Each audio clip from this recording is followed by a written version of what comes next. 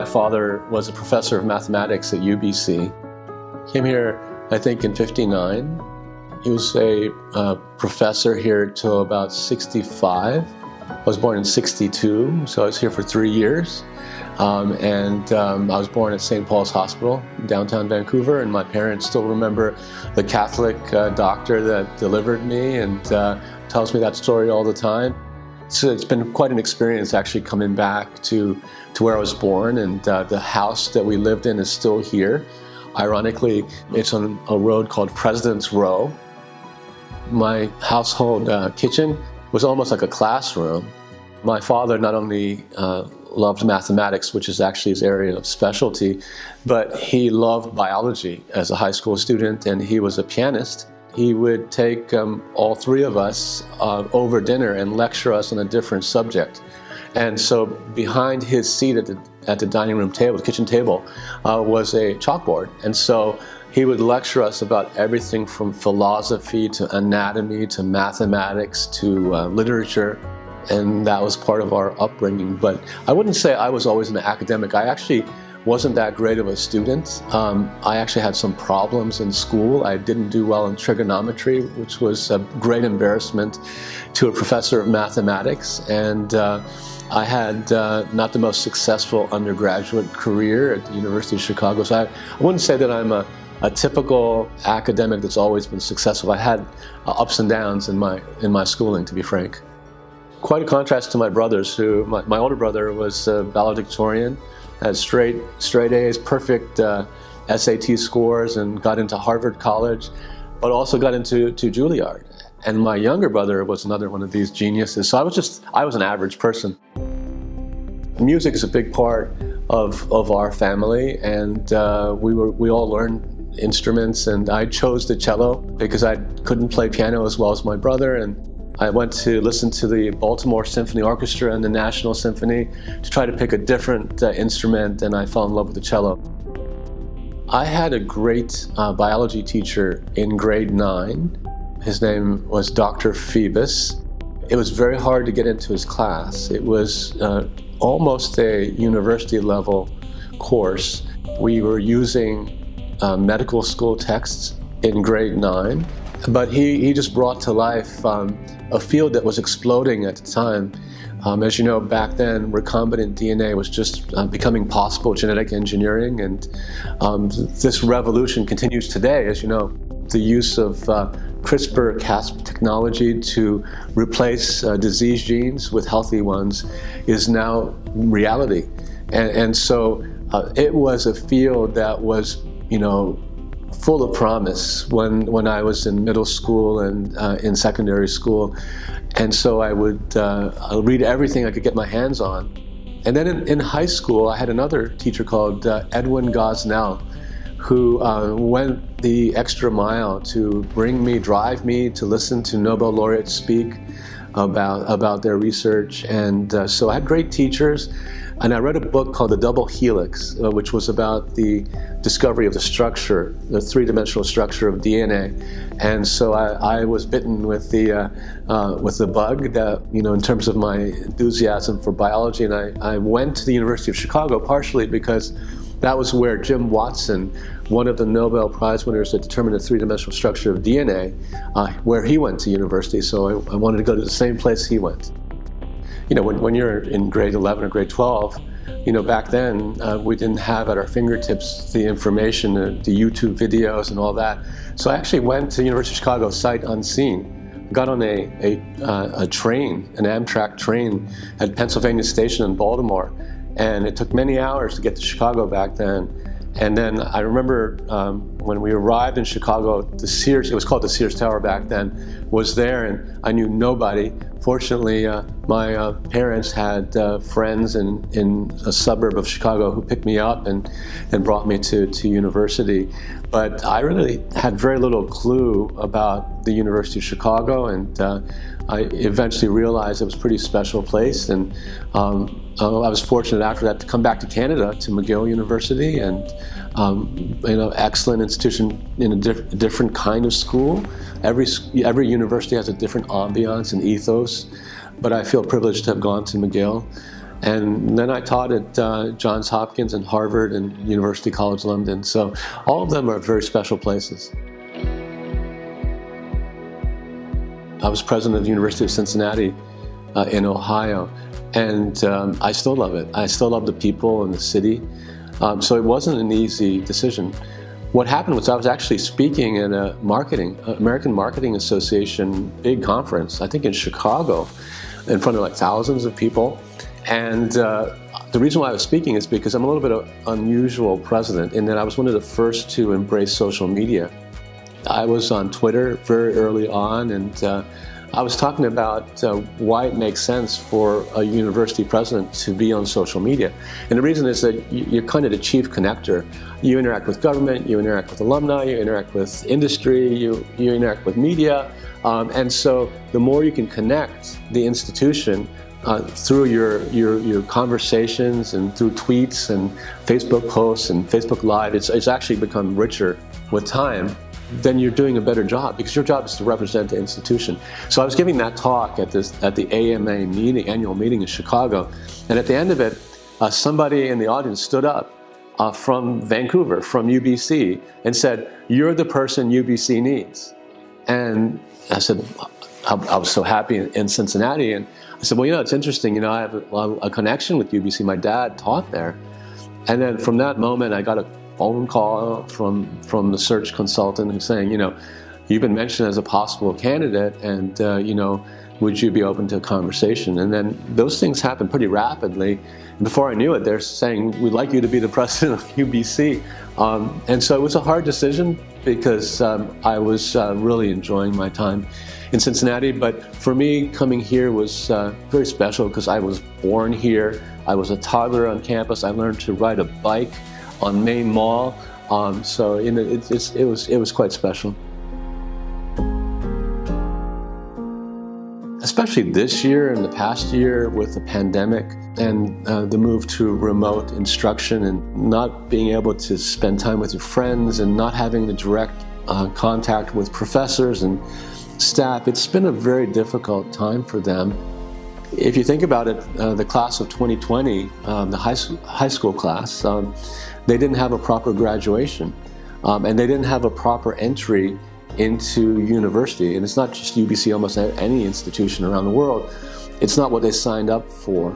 And so I'm very worried about the mental health of students today, not just the academic pressures, but the changing environment in COVID. Professors are under tremendous stress. When I speak with them, and I speak with them regularly, I'm the chair of the Senate at both the Vancouver and the Okanagan campuses, so I hear from them directly. We're very concerned about their wellness. Most of them are putting in about 60 to 100% more work for a number of reasons. They've had to transition very quickly from face-to-face instruction to remote, so they have to take all that content and transition it for remote delivery. They've had to create videos, they've had to create AR and VR kinds of delivery methods that they have to learn. And so they've had to learn new approaches and new technologies and master it while they're teaching. And in a way, they have to deal with asynchronous instruction as well, because there are students that are not here in Canada or in BC. They might be halfway around the world. And so you have to take into account the time of day wherever the student is. And so you have to sometimes have real-time instruction, but also record it for a student that might be halfway around the world. And you're constantly being asked questions from students everywhere, almost 24/7. So it's been quite stressful for faculty. Well, there's no playbook. Nobody knew what to do. And so we were constantly meeting. My team and I and the deans of the different faculties had to be in regular communication, regular updates to the entire community, communications with government officials, the Minister of Advanced Education, the Minister of Health. So a lot of brainstorming, and it was very organized. There was a sector table that was created in British Columbia. We would speak as presidents of the different universities, not only here in BC, but across Canada and internationally, about what to do. So we weren't alone. We were trying to deal with this together. it had to happen so quickly because of the rapid onset of the pandemic. And so I think over a period of several days, we at UBC pivoted from face-to-face instruction to 100% remote. And we had to start to understand a virus that was poorly understood. The public health guidelines became more and more strict with time, and so we had to think about all those logistics. There's been a financial impact on the institution. With students not living on campus, that means that they're not living in residence halls, they're not eating, and so there's been a significant impact on the finances of every institution. It's true for every sector of the economy, but it happened in universities as well. We talk across Canada about building back better.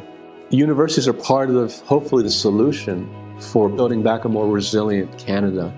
And so we're in the midst of thinking about how do you reskill and upskill individuals who become unemployed so that they can be part of a more resilient economy. But it's also true for universities, to answer your question. We now know, as is true for many industries, that much of the work actually can be done, in some cases more efficiently, remotely. And so we need to take advantage of that experiment, if you will, that was forced upon us, and take aspects of what we learned, for the wellness of our faculty, staff, and students. In Vancouver, it's very expensive to live near UBC. And so many of our faculty and staff and students live far, far away, and they're commuting an hour or 2 hours to get to campus. And so the question is that really the best way for them to work? And might there be an opportunity for many of our employees to actually just to stay at home? Because they've demonstrated during this year that they can work even more efficiently. It's not a trivial question, because some individuals have said early on this would be great to work from home. But they also say now that after several months that they're going crazy, that being at home, working, taking care of your kids, cooking, doing everything without the physical separation to be able to go to work, that actually is important for your wellness. So some kind of mixture of remote and face-to-face is probably the best solution moving forward. I think learning is changing constantly, and I'm glad to say that UBC has been at the front end of a lot of that change. We had a Nobel laureate here called Carl Wyman. He was really at the cutting edge of thinking about how we teach science and moving away from the sage on the stage and hundreds of people in a class, looking at somebody with a piece of chalk, just passively sitting there taking notes, to a situation where that was all done before you get to class, and really having much more interactive learning, team-based learning in the classroom. So it was really innovated at UBC, but even further innovations are occurring. We have significant investments in the Center for Teaching and Learning Innovation, and a lot of it's going to involve new technologies. For example, our professors are innovating new ways of simulating what would happen in a room with cadavers. Often there's an issue with having enough cadavers for medical students, and so there's a way that you can actually create that even in a more powerful way by VR. And so, there's a professor called Claudia Krebs that has created the HoloBrain, and so you can put on your AR/VR mask, and you can imagine hovering around in a classroom a huge brain that you can rotate. But beyond rotating it and looking at the anatomy, you can actually zoom in to see a whole section, and then zoom in to see a couple of cells. You can see cancer cells moving around that brain. You can see immune cells killing the cancer cells. And then you can zoom in even further and look at what's happening in the genes in the cancer cells or in the immune cells. And so that's a new kind of learning that we couldn't even imagine a few years ago. It's also happening in the School of Music. And so, it's very hard. We have conducting students. But we also have orchestras. But the orchestras are doing all kinds of classes, and they only meet periodically. So the conductors are there, they can't really conduct because you need people to conduct. Well, now we've recorded all kinds of symphonic music, and they can conduct orchestras through AR and VR. So it feels like they're conducting in Carnegie Hall, but they're actually in their home in Vancouver. Leadership has to change. You know, if you looked at leaders in the past and some current leaders, it's very top-down. It's very hierarchical.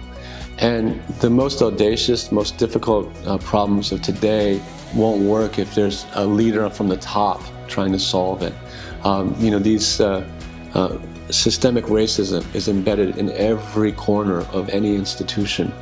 And so the only way to solve it is to have everyone doing their part. First, being truthful about the fact that there is racism. But second, actually really looking at themselves inside and asking what parts of me are racist and what steps do I have to take to move beyond that. Everybody has implicit bias, and an institution can only change if everyone takes ownership of and responsibility for changing the place. So leadership can't work if the president says, we will fix this. It's got to be a situation where everybody is involved. So you have to be integrated, and you have to flatten the organization so that people view you as an accessible partner in the project or in the movement.